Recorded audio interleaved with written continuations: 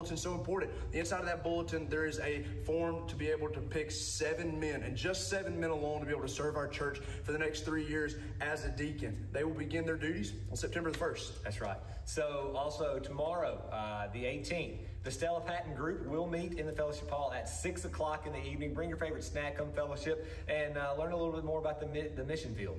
Now, July 24th, which is next Sunday morning, bring your coats, get the scarves. It's Christmas in Dixie in July. We're going to have Christmas at Broadway, July 24th. We're going to come in. We're going to learn about Operation Christmas Child, Backpacks for Blessings, the Angel Tree. We're going to hear from Walk Through Bethlehem, and we're going to sing some of your favorite Christmas songs. We're going to come in and worship. We're going to worship the Lord and learn about what our December ministry is going to look like. Now, what's following the service? Absolutely. Extremely busy day. We have our church picnic also on the 24th. That's from 2 to 5. Now, at that church picnic, now we've said a bunch of things over the last couple of weeks on that, and we're extremely sorry. The reason that we're having to change all this is because we're planning it. So be patient with us. We need you, church, to bring your favorite treat, your favorite snack, to be able to share with everybody that comes. Right? We're going to have everybody's going to eat your food. Yeah, everybody. Right? So also in that, we're having a cornhole tournament and a ladder ball tournament. This will be the last week that you can sign up. So if you haven't signed up yet, make sure you do so. On the back table, a trophy will be presented to the winners of those two things. And we're also going to have bingo downstairs for those who might not want to. With door prizes. With a ton of door prizes that Taylor's personally picked out.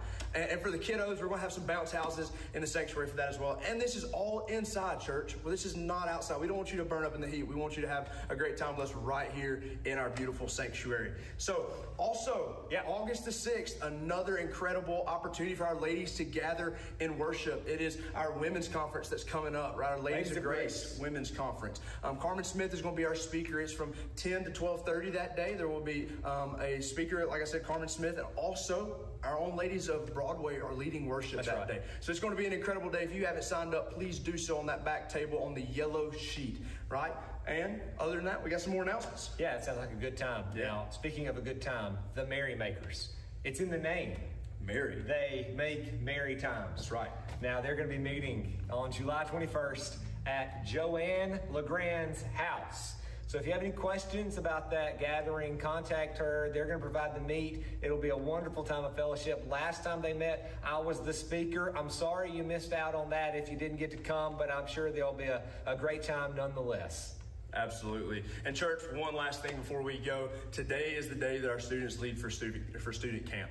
So here's the thing, parents, if your student is going on that camp and you haven't taken your student's luggage outside of the trailer, please do so before you leave today. Or if you said, hey, I have no clue because my kids don't tell me anything, go home, tell your student to pack and bring it back up to the church before 7 o'clock tonight, because we need to be able to take that and load that in our trailer tonight so we can have it up there ready for our students. And also, if you haven't received a list of all the students that's going to camp this year, all of our incredible volunteers that's going, on that back table again, there is a list of students' names and volunteers' names that's going. We want you to grab one of those on your way out today, because we want you to pray specifically that our students would encounter a real God in Jesus Christ this week at camp. And you need to pray for me and Taylor too, because we're going. So here's the thing. Not only do you need to pray for us, but you need to pray for these kids because we're going. That's right. Now, if you are a first-time visitor, or if you have been here a few times and you just you got questions, or we haven't had a chance to meet you yet, this is an important step. We have a Connect card in the bulletin. It tears out. It is perforated for your convenience. If Logan can do it, so can you. And so we need you to fill that out, and we need you to put that in the box that is placed around the sanctuary. We have your information, and we'd love to know a little bit more about you, hear from you, and get to know you. So thank you for joining us here at Broadway. We hope you are ready for worship, and we love y'all. Thank you for joining us for week 3 of the Broadway broadcast. Told the first service it's hard to take me serious after watching that. Welcome to Broadway this morning. So this morning we learn a new song, and we all join in a moan of just disgruntledness. We don't want to learn new stuff. No, this morning I'm going to ask you to recite something for me. It's not on the screen because we should know it. Everyone join in reciting back to me. What does John 3:16 say? For God so that whosoever That's it. Great job. I'd give you 50 Awana bucks if I could. This song is exactly those words. I said at the beginning of me coming here, told the committee, told many people, we are going to sing things and songs that point back to Scripture. We're going to sing songs that are backed and soundly proved by Scripture. And what better way to do that than singing Scripture itself? And so this song is a new one. It opens up, we will sing the chorus twice, like we did the last new song, His Mercy is More. And it is just those words of John 3:16. For God so loved the world that He gave us His one and only Son to save us. Whoever believes in Him will live forever.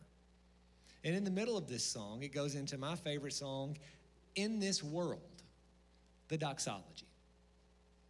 It combines tradition, it combines contemporary modernism, and we don't lose either. Yet we join in unified worship, singing God's word. It can't get any better than this. Let's stand. Join us, listen to the first time through the chorus, try to sing with us the second time through the chorus, and we'll go into the song.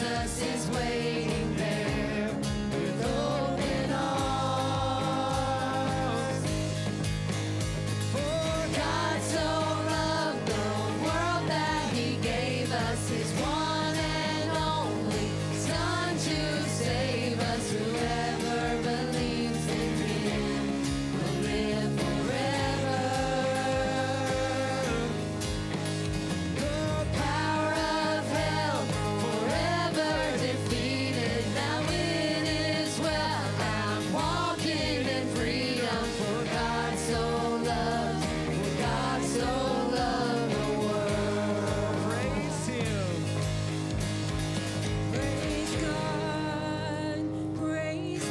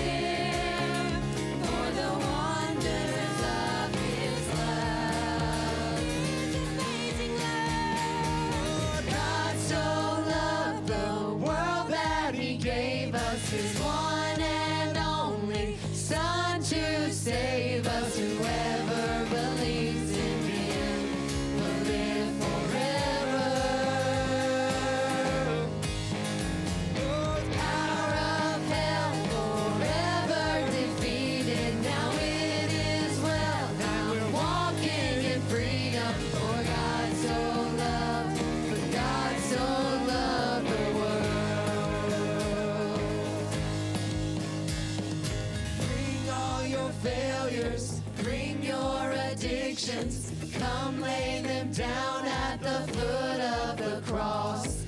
Jesus is waiting. God so loved the world.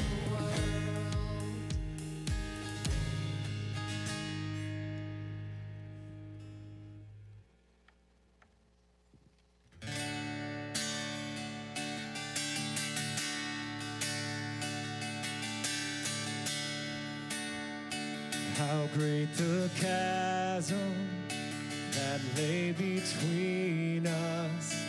How high the mountain I could not climb.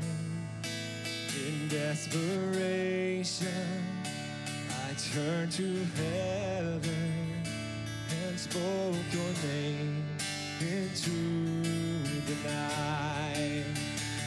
Then through the darkness, your loving kindness tore through the shadows of my soul. The work is finished, the end is written. Jesus Christ, my living hope. Who could imagine so great a mercy? What heart could fathom such boundless grace? The God of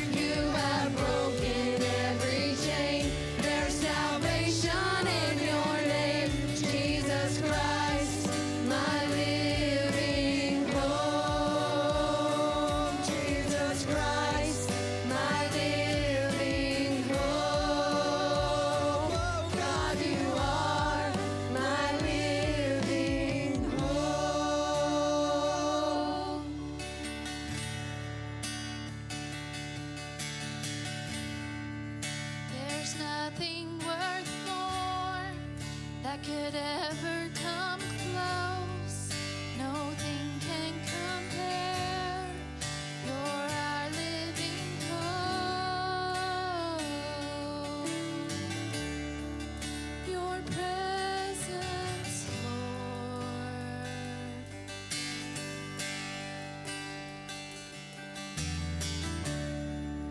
I've tasted and seen of the sweetest of loves, where my heart becomes free and my shame is undone.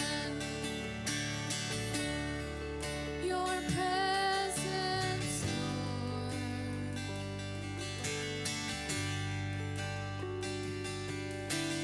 Holy Spirit, you are welcome here.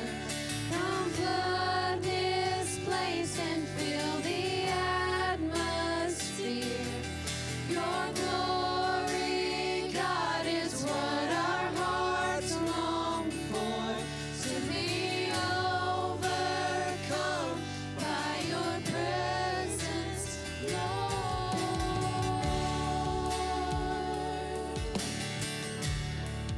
Your presence, Lord.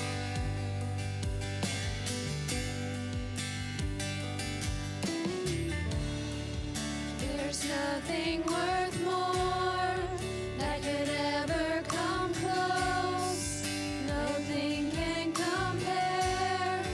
You're our living hope. Your presence, Lord.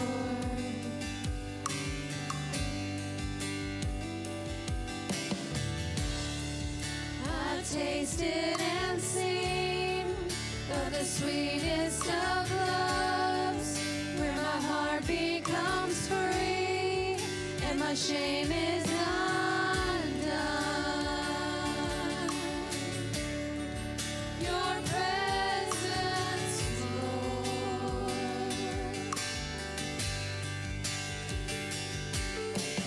Holy Spirit, you are welcome here. Come flood this place and fill the atmosphere. Your glory, God, is what our hearts long for, to be overcome by your presence, Lord.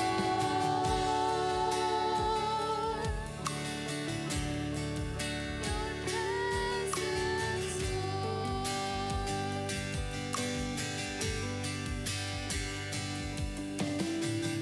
Let us become more aware of your presence. Let us experience the glory of your goodness. Let us become more aware of your presence. Let us experience the glory of your goodness. Let us become more aware of your presence. Let us experience the glory of your goodness. Holy Spirit, you are welcome here. Come flood this place and fill the atmosphere. Your glory, God, is what our hearts long for, to be overcome by your presence, Lord. Holy Spirit, you are welcome here. Come flood this place and fill the atmosphere. Your glory, God, is what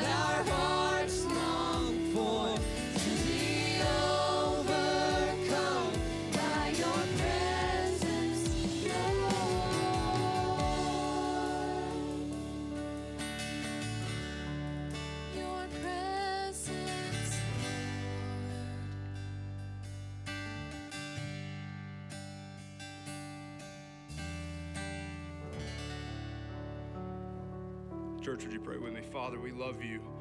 We're so thankful for your presence. We're so thankful that we serve a God who comes to us, who chases us down, Father, and who chooses us and saves us. Father, I pray that we would take these next few minutes, we just sit in your presence.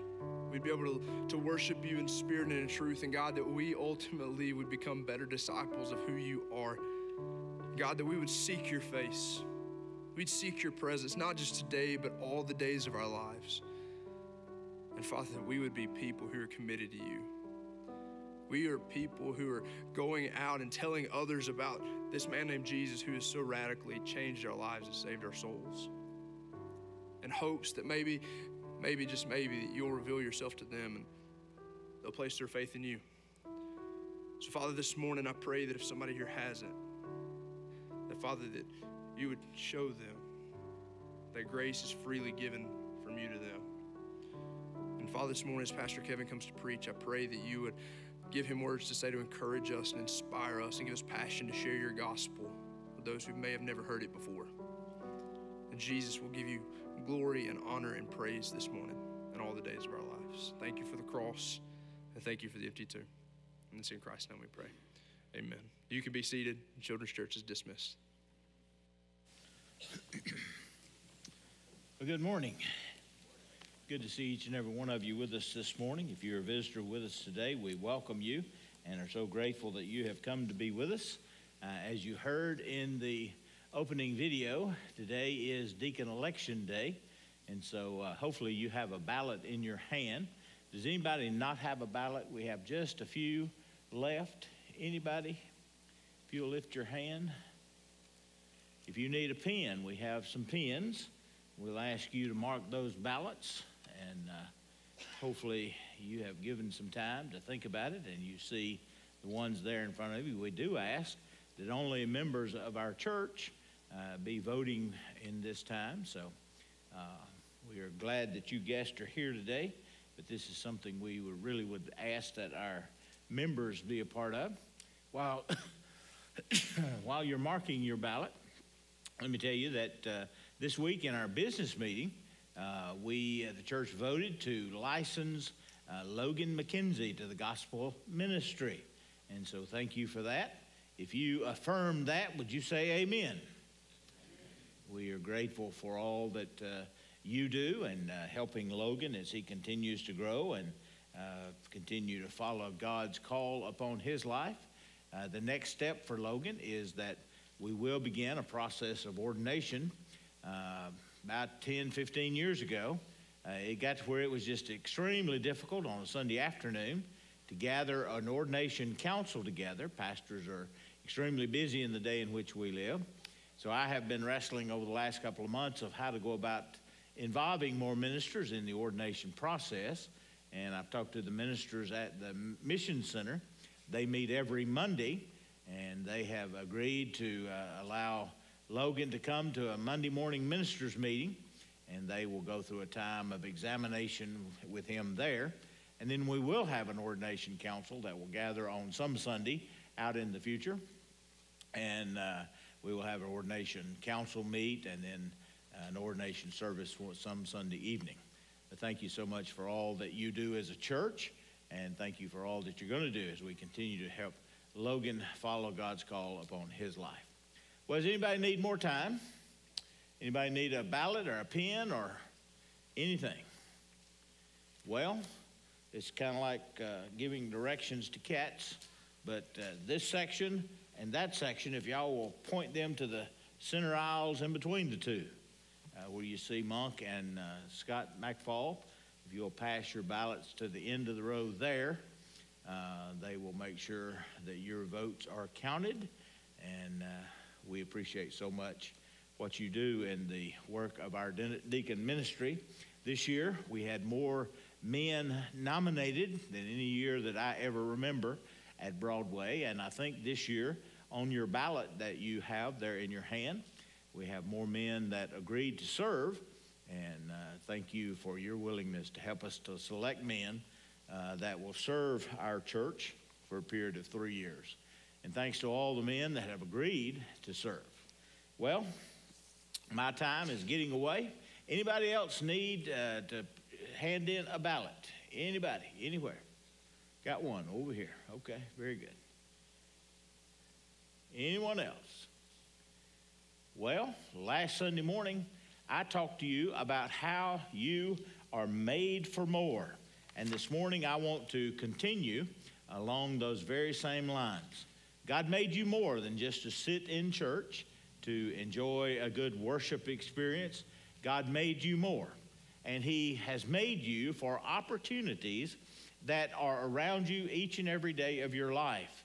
It is amazing at the opportunities that God gives us. If we will just sort of walk with God through the day, you'll find opportunities all around you to encourage someone, to be used by God, possibly even as a witness to someone who is experiencing some kind of difficulty, and they themselves have come to a point where they know they need someone beyond themselves. It is amazing how God can bring us to those points, and how God wants to use you in the reaction to those times. This past Wednesday night, in our Wednesday night Bible study, we were looking at the Philip and the Ethiopian eunuch. God told Philip to just go stand beside a chariot. And when he got there, he had never met this man from Ethiopia.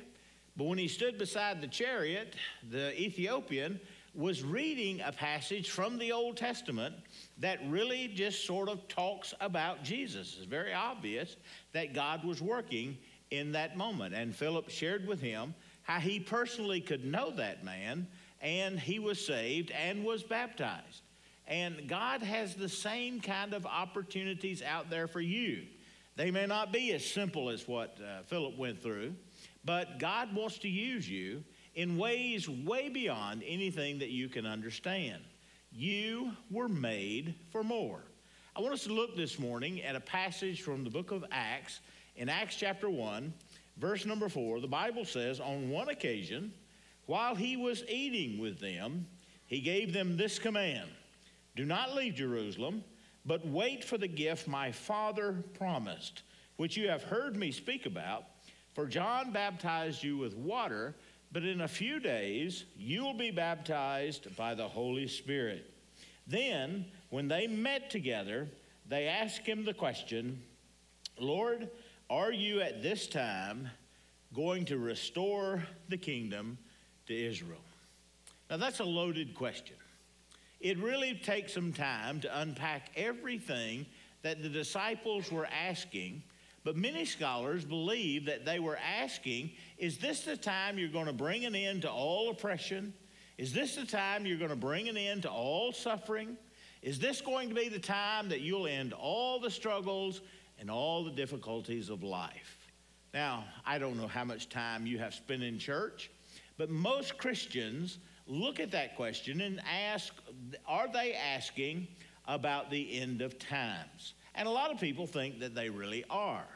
And so Jesus is going to give them a rather abrupt answer. Notice in verse number 7, he said to them, it's not for you to know the times of the date the Father has set by his own authority. But what you need to know is this: you will receive power when the Holy Spirit comes on you, and you will be my witnesses in Jerusalem, in Judea, and Samaria, and to the ends of the earth. Now, the disciples are asking, really, about the end of time. Is this when you're going to put everything in order? Is this when you'll restore the kingdom? Is this when the end will come? And Jesus is saying, don't get distracted by that. Rather, push away all those distractions, and what I need you to focus on is not the end of time, but what I need you to focus on is the here and the now. And what I need you to do right here, right now, is just be aware of opportunities that you have to be my witnesses everywhere you go. Whether you're in Jerusalem, Judea, you may go as far as Samaria, or you may extend yourself way out beyond the limits that you can imagine. all the way to the ends of the earth. It's real easy in the day in which we live to get distracted by this thing called the end of times. There are still people in our world today that really is all they focus on. I want to ask you, have you ever heard this name? You ever heard the name William Miller? Anybody? Anybody ever heard the name William Miller? William Miller was a preacher who lived from 1782 to 1884. Now, believe it or not, William Miller started out as a Baptist minister. If you look his name up, do a Google search, you'll find all sorts of denominations that now claim some kind of tie to William Miller. However, Baptists are not on that list. He started out as Baptist, but Baptists really don't claim him anymore. William Miller actually studied the Daniel chapter 8 and Daniel chapter 9, and he studied them and studied them and studied them, and finally he made a prediction that Jesus would return in 1844. There was a man that knew him very well, and he asked him if he could study his notes and just study some of the things that he had been studying. He wanted to see if William was actually right. And this man by the name of Samuel S. Snow, after studying William Miller's notes thoroughly, he came to a conclusion that not only would Jesus return in 1844, but he predicted that Jesus would return on October the 4th, 1884. Now, here's something that I really do encourage you, if you have any computer ability at all, do a Google search on what is now known as the Great Disappointment, because people were greatly disappointed that Jesus did not come in 1844. Do a Google search and you'll see. There was a tremendous fallout. Jesus said, don't get distracted with all this end time stuff. That stuff is the dates, the times that only God himself knows. He has the authority to know those things, and he knows them very well. Well, William Miller had a great following. Matter of fact, followers of William Miller were known as the Millerites.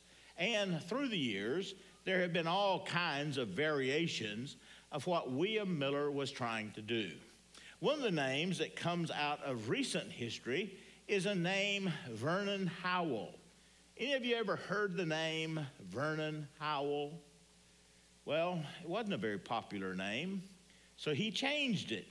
He changed his name to David Koresh.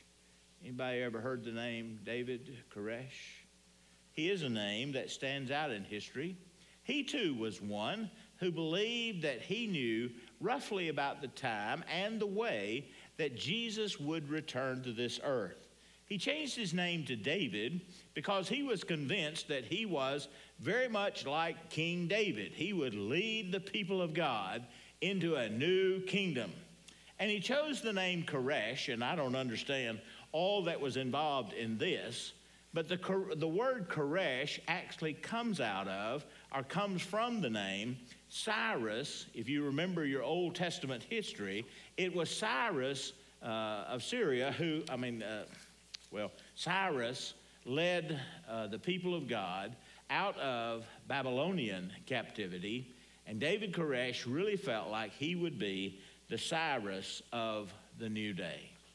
Now, this is a very sad story, and it's a day that a lot of people look with great regret at what happened on this particular day. In February 1993, David Koresh had been gathering all kinds of weaponry because he felt like if the kingdom of God was going to come, he needed to be ready to fight on the part of Jesus and the kingdom of God. He gathered all kinds of armament and weapons of every description, and the FBI had gotten word that many of these weapons were held illegally. And so they sent some officers in February to check the situation out.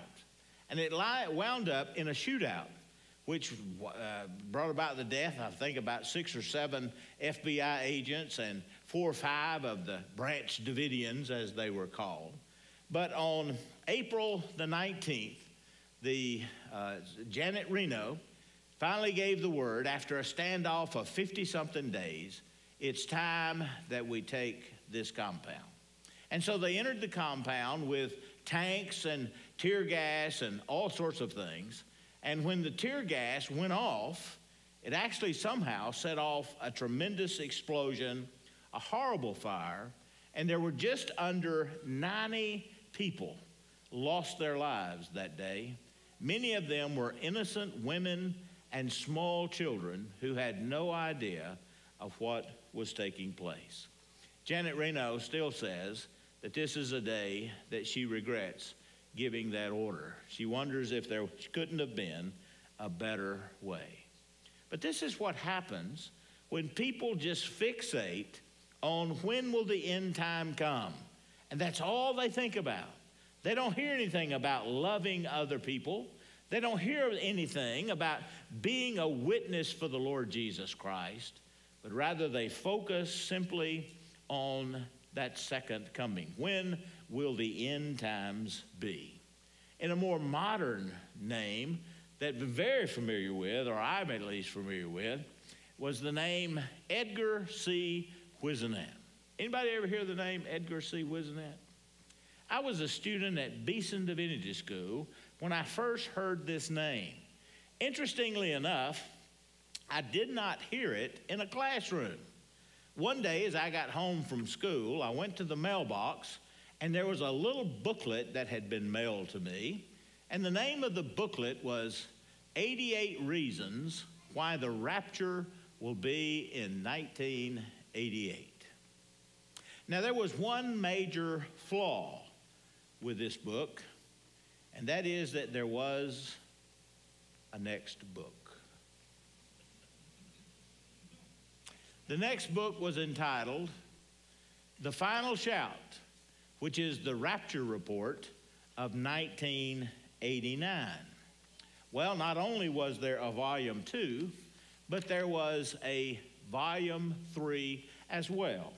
23 reasons why a pre-tribulation rapture looks like it will recur on Rosh Hashanah of 1993. And if you're going to write 3 volumes, you just as well write 4. He published another little booklet on 1994, and it was entitled, And Now the Earth's Destruction by Fire, Nuclear Bomb Fire, which was his prediction for 1994. Now, folks, these are a little bit humorous, but we don't make fun of these people because it is amazing how many people really do get distracted looking at all the evidence and all the things that we can dig around in and uncover and find and put our focus simply on the end of time, when Jesus said, don't focus on those things, but rather I want you to focus on being my witness everywhere you go. Jerusalem, Judea, Samaria, even to the ends of the world. Now, Jesus was not just trying to keep secrets. The Bible tells us that Jesus himself didn't know when that day was. Matthew 24, verse 36, the Bible says, no one knows about that day or hour, not even the angel in heaven, nor the Son, but only the Father in heaven. Now, what he does want us to know is he wants us to know that you will be my witnesses in Jerusalem, in Judea, in Samaria, and all the way to the ends of the earth. Now, God wants you to be a witness. And a witness is not responsible for convincing people or anyone about anything. That's up to lawyers and all their arguments and the way that they look and analyze the facts of the case. But God simply wants you to be a witness of what you have experienced in your life as you have walked with God. A matter of fact, 1 John chapter 5 tells us anyone who believes in the Son has this testimony in his heart. So I ask you this morning, do you believe that Jesus is the Son of God? Have you put your faith in him? Well, then you have a testimony in your heart. Now, as you think about being a witness, there are 4 things that I want you to think about this morning. And by the way, you need to write down your testimony. You need to just simply handwrite something that reminds you about the time, the place, what the experience was like. But you really need to focus on about 4 different things as you write your testimony. And by the way, you need to give yourself lots of room when you start writing, because you will add to the story the longer that you live. You will have more experiences with God, and as you experience more of him, your testimony will grow richer and richer. Doesn't necessarily have to get longer and longer. You don't want to tell everybody about every day that you have lived, but as you experience other people, God will give you an opportunity to share with others what he has been doing in your life. I want you to think with me about 4 different things about your testimony. First of all, I want you to think about the testimony itself. That is the story of how you began your personal relationship with the Lord Jesus Christ. Secondly, think about life lessons. These are some of the most important lessons that God has taught you along the way. Thirdly, think about godly passions, issues that God has used to shape you into being the person that you are. Now, every single one of us will experience the things of God differently. We run into this every single day. When a problem comes up, there are those who want to use their minds and they want to think logically. They want to think about what we need to do, just thinking about what needs to happen next. And then there are those who think with their heart. They began to experience all these things and their emotions get involved. They're not thinking logically, but rather they are thinking with their heart. And then there are others who simply think about how can they use their hands to solve this problem. There are those who don't care about the thoughts or the hearts. They just want to know how to get involved in the work. And then the last thing is that you think about the good news.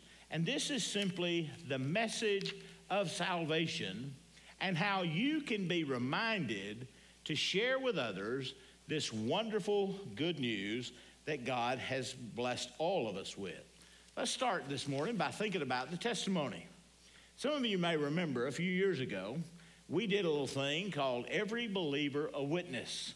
And out of that little thing that we did, we were taught how to share our testimonies, how to simply share with others what God has done with you. Now, the first thing on that list is what my life was like before I met Christ. Now, for some of you, it is not hard for you to think about what your life was before you met Christ. You met him older, you may be in late teenage years or something, and so you very much remember your life before you met Christ. Now, some of you, you were saved as a child, you grew up in church, there was never a day that Jesus was not a part of your home. And so you have no clue what your life would be like before you met Christ, because it really didn't change. You just opened your heart and received what God gave to you, but your life didn't change that much because you had always been a part of church. You'd always been a part of Christianity. And for you, I would simply say, just imagine what your life would have been. It's not hard to think about those things. If you value yourself as a human, then look at other humans. See what other humans' life is like without Christ. And think about what roads would you have gone down if you had not trusted Christ when you did. The second part of your testimony needs to be how I realized I needed Christ. Was it in a church service? Was it in a Sunday school class? Was it in Vacation Bible School? Or did somebody come by and talk with you about Jesus? And suddenly, as they were talking, you began to realize, I need someone greater than myself. You need to come to grips with how you realized that you needed Jesus. Thirdly, how did you actually come about committing your life to Jesus? Now, this is very important because there are going to be people who will ask you, how did I do that? How do I do that? And you need to be able to just tell them how you yourself came to commit your life to Christ. And then the last part of your testimony needs to be the difference that Jesus has made in my life. And I told the earlier service, and I just well tell you, if Jesus is not making a difference in your life, if the only part of your testimony you know is that I got saved back in 1963 and my life's been perfect ever since, well, I would encourage you to do like they say in computers. It's time for an upgrade, time for an update on your testimony. You need to look around. You need to be aware of what God is doing in your life today. What are some things that God has done recently in your life? You need to be thinking about God and what he is doing in your heart and life. Now, the second part of what we do as a witness is we think about the life lessons that he has given to us. In Proverbs chapter 25, verse number 12, the Bible says, a warning given by an experienced person. Now, everybody look right here for 1 second. An experienced person. This is why you need to upgrade your testimony. You need to be aware of what you are experiencing of God right now. A lot of times we think, well, my life doesn't have any drama in it. Nothing very exciting about what God's doing in my life. Nobody's going to want to hear what I have to say. And so we start borrowing our little bit from this person, borrowing a little bit from that person, just to beef up our personal experience with God. Heard about a fellow one time stood up in church, and he said, I want to tell you, my life before I met Christ was horrible.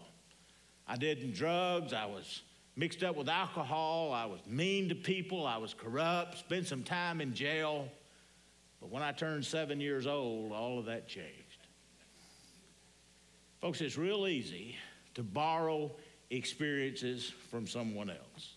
And it's real easy to let the devil downplay what you have experienced in your own personal life.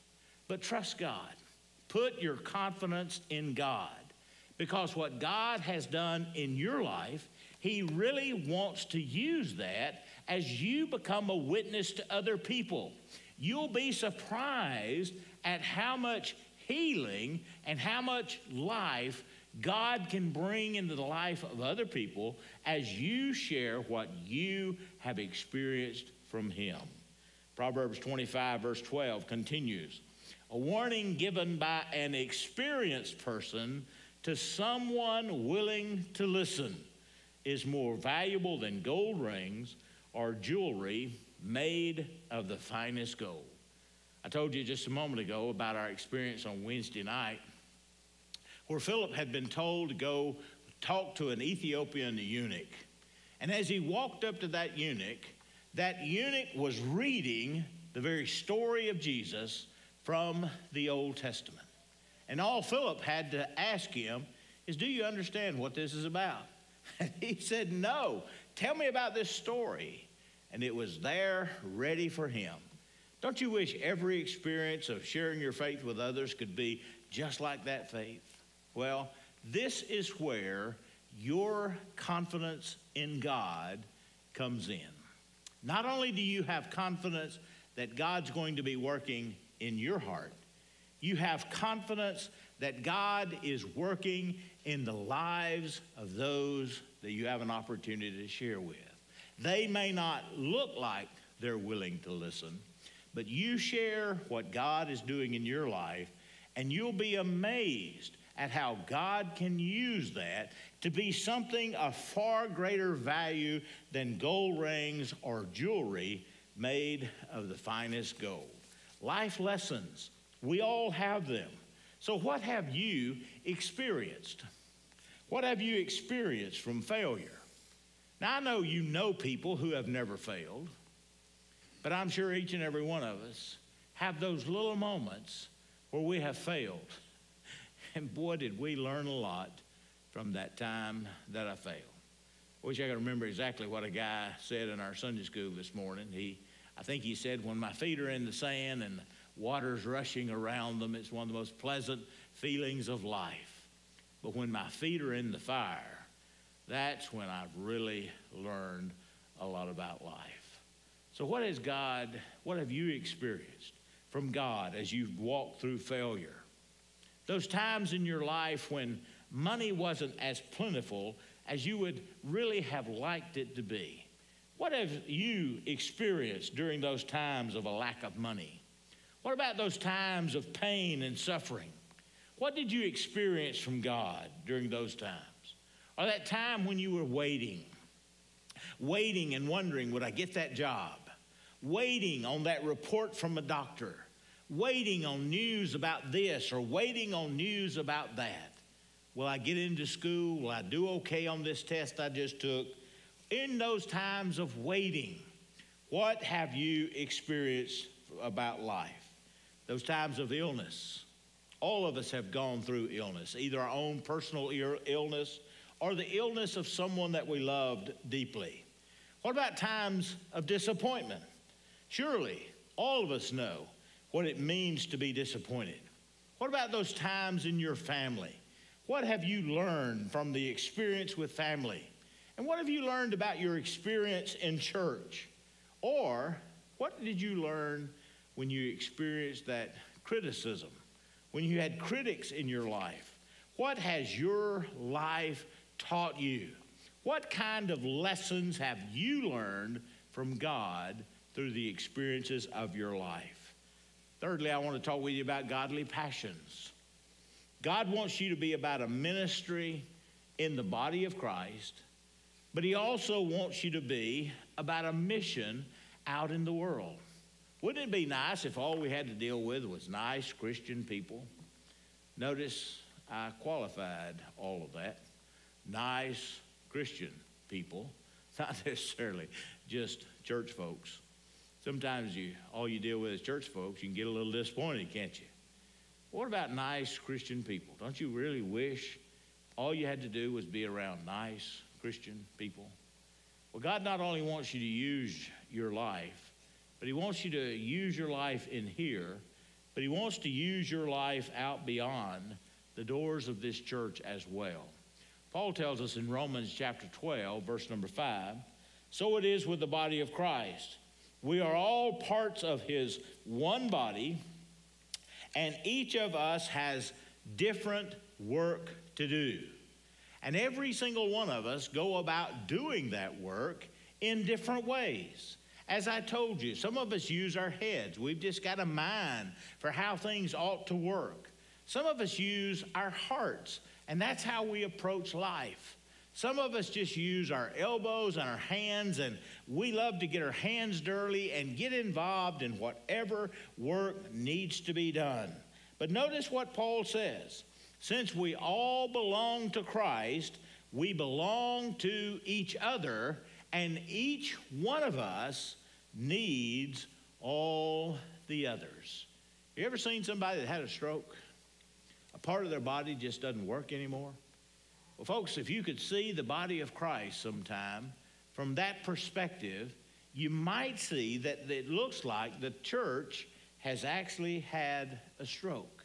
And sometimes we just need to be involved, whether we use our heads, our heart, our hands, ever how you get involved. Every single one of us needs every single one of us. Look, if you would, at this Danish proverb. Danish proverb says, what you are is God's gift to you. What you do with yourself is your gift back to God. So what are you giving God? Maybe you'll understand it better from this passage. In Ephesians chapter 1, the Apostle Paul says, I pray that the eyes of your heart may be enlightened in order that you may know the hope to which he has called you. And then he says, and the riches of his glorious inheritance in the saints. Ever notice when the game is over, when the final whistle blows, all the seconds have ticked off of the clock, what does God get? Well, truth of the matter is, he gets you. But what will you be giving God? Just like that Danish proverb said, what you are, that's what God has given you. Now, what you do with that, that's what you are giving back to God. Well, the last part of your witness, the last part of your testimony is simply about the good news. Paul says in Romans 1 that the good news show how God makes people right with himself. That's what really being a witness is all about. How people can invite God into their life through the Lord Jesus Christ. And notice that Paul says that begins and it ends with faith. But then he says, Scripture tells us those who are right with God will live by trusting him. As you go out into the world this afternoon, as you go out into the world tomorrow, I encourage you to open your eyes and just be aware of the opportunities that God is given to you. Whether God is giving you an opportunity to share your testimony, whether God is calling on you just to share a lesson that you have learned from life, whether God is giving you just an opportunity to be passionate in some way about something he is stirring your heart to do. Maybe somebody will sort of flip that switch or open that door in your life and give you an opportunity just to share with them the good news. But remember, what God is calling us to do is to be a witness unto him in Jerusalem, Judea, Samaria, even to the very ends of the world. Folks, God wants to use you every single day of your life just to scatter seeds everywhere that you go about his love, how he cares for people, how he has cared for you, how he has walked with you through some of the difficulties of your life. God wants you to be a witness on behalf of him. Not only that, he wants you to be a witness everywhere that you go. There are opportunities out there everywhere. And if you'll just be sensitive, God will open those opportunities for you. Folks, you were made for more. Let's pray together. Father, thank you for our time together today. We thank you for each and every person that is here. And Lord, I just pray you'll bless this time and honor this time of invitation and decision. And Father, if there are those here today that have never opened their heart and received you as their Savior and Lord, I pray that today will be the day they'll do that. They'll simply trust in Jesus to forgive them of their sin, trust in him to bring them into the family of God. Father, I pray for Christians here this morning that you'll stir their hearts to take advantage of the opportunities that you give to them to be a witness for you everywhere that they go. Bless this time of invitation now, we pray, and we ask these things in Jesus' name. Amen. Well, we're going to stand together and we're going to sing. This is an opportunity that God is giving to you to trust him as your Savior and Lord. If you've never done that, I pray that today will be your day, that you'll come this morning if I can help you. I'd love to share with you how you personally can know Jesus as your Savior and Lord. We're going to stand together as we sing. If there's decisions on your heart, whatever God would have you to do, you come. I'll meet you right here at the front.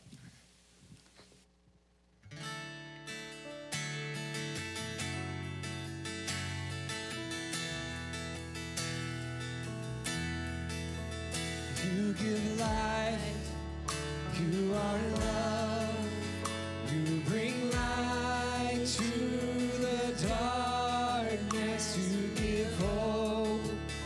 You restore every heart that is broken. Great are you, Lord. It's your breath in our lungs, so we pour out our praise. We pour out our praise. It's your breath in our lungs, so we pour out our praise to you only. You give life, you are love, you bring light to the darkness. You give hope, you restore every heart that is broken. Great are you, Lord. It's your breath in our lungs, so we pour out our praise. We pour out our praise. It's your breath in our lungs, so we pour out our praise to you only.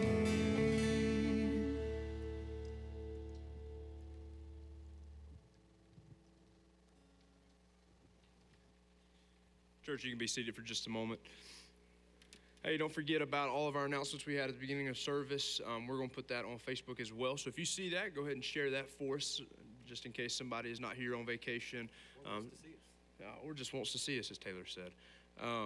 So we can make sure that we're getting those announcements out. Now, we have one other announcement we have to make. Miss Crystal wanted me to make the announcement today of any lady that wants to help on the Ladies of Grace event on August the 6th. If you want to help decorate a table or even provide gifts for the table, will you be back here? She's going to be back there at that table. Please go back there and see her so she can kind of get a head count of what all she needs and if she needs any more.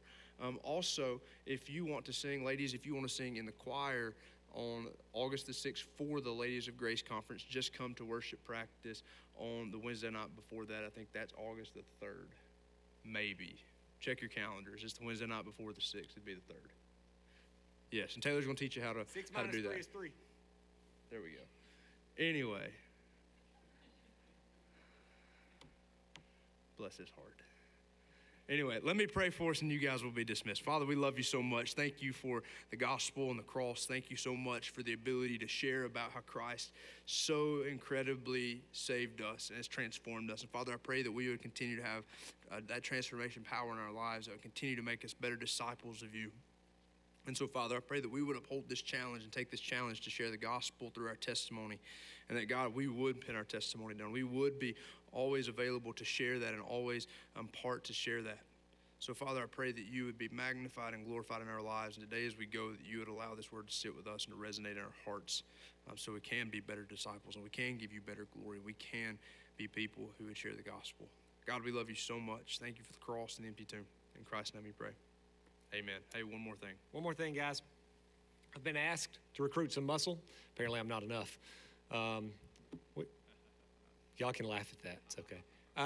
Paige needs 4 guys, willing guys she needs 4 tables. Guys, can y'all help bring 4 rectangle tables, put them in the back? They're downstairs. 4, right?